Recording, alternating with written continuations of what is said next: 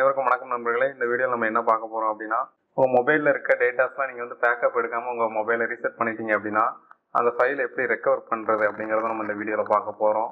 உங்களோட ஃபைலை வந்து நீங்கள் பேக்கப் பண்ணாமல் ஃபோட்டோவை டெலிட் பண்ணிட்டீங்க அப்படின்னா அதை ரெக்கவர் பண்ணுறதுக்கு ப்ளே ஸ்டோரில் வந்து கொஞ்சம் ஆப்ஸ் கொடுத்துருப்பாங்க. அந்த ஆப்ஸ்லாம் இன்ஸ்டால் பண்ணி பார்த்தீங்கன்னா அது நீங்கள் ரீசெண்டாக டெலிட் பண்ண ஃபோட்டோஸ் மட்டும் தான் ரெக்கவர் பண்ணும்.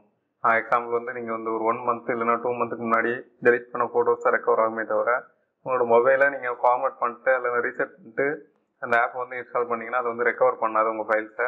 நீங்கள் அப்படி ரெக்கவர் பண்ணணும் அப்படின்னா உங்களோட கம்ப்யூட்டரில் வந்து பெய்டு சாஃப்ட்வேர்ஸ் இன்ஸ்டால் பண்ணி அது மூலமாக தான் நம்ம ரெக்கவர் பண்ண முடியும். அந்த சாஃப்ட்வேர்ஸ் வந்து நம்ம பே பண்ணி அதோட லைசன்ஸ் வாங்கினதுக்கப்புறம் தான் நம்மளோட ஃபைல்ஸை நம்மளோட மொபைல்லேருந்து நம்ம ரெக்கவர் பண்ண முடியும். ஸோ நீங்கள் ஃப்ரீயாக எந்த சாஃப்ட்வேர் வந்து உங்களோட ஃபைலை ரெக்கவர் பண்ணாது. உங்களோட மொபைல்லே அந்த ஃபோட்டோஸ் அந்த வீடியோஸ்லாம் நம்ம எப்படி ரெக்கவர் பண்ணுறது அப்படின்னு தான் பார்க்க போகிறோம். ஸோ அவங்க வீடியோக்குள்ளே போகலாம். ஸோ நம்ம எல்லாரோட மொபைல்லையுமே கூகுள் ஃபோட்டோஸ் அப்படின்னு ஒரு ஆப் இருக்கும். அது வந்து கூகுளோட ஃபோட்டோஸ்க்கான அஃபீஷியல் ஆப்பு. ஸோ எல்லாரோட மொபைலில் அந்த ஆப் இருக்குன்னு நினைக்கிறேன். உங்கள் மொபைலில் இருக்க க்ரோம் ப்ரௌசருக்குள்ளே போய்க்கோங்க. ஸோ உங்கள் க்ரோம் ப்ரௌசரில் போனதுக்கப்புறமா அது வந்து கூகுள் ஃபோட்டோஸ் அப்படிங்கிறத சர்ச் பண்ணுங்கள். ஸோ கூகுள் ஃபோட்டோஸ் சர்ச் பண்ண உடனே இந்த மாதிரி லிங்க் இருக்கும். அந்த லிங்கை கிளிக் பண்ணுங்கள். ஆப்புக்குள்ளே போக தேவையில்லை. நீங்கள் வந்து க்ரோம் ப்ரௌசரில் வந்து கூகுள் ஃபோட்டோஸ் அப்படிங்கிறதுக்குள்ளே போங்க. ஸோ கூகுள் ஃபோட்டோஸ்க்கு நீங்கள் போனதுக்கப்புறமா ஸோ உங்களோட மொபைலை நீங்கள் ரீசெட் பண்ணும்போது எந்த இமெயில் ஐடி கொடுத்துறீங்களோ அந்த இமெயில் ஐடி வச்சு நீங்கள் லாகின் பண்ணிக்கோங்க. ஸோ அந்த இமெயில் ஐடி நீங்கள் லாகின் பண்ணதுக்கப்புறமா ஸோ உங்கள் மொபைலில் வந்து கூகுள் ஃபோட்டோஸில் என்னென்ன ஃபோட்டோஸ்லாம் அப்லோட் ஆகிருக்கோ அது எல்லாமே உங்களுக்கு வந்து கூகுள் ஃபோட்டோஸில் வந்துடும்.